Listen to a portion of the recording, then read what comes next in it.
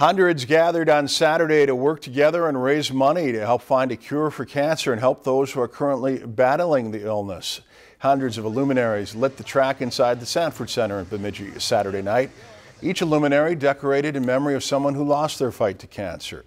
Near the end of the night, the Beltrami County chapter of the American Cancer Society was nearing its goal of $101,000. We brought in $15,000. Okay. We are at $90,000 right now. Our goal is 101.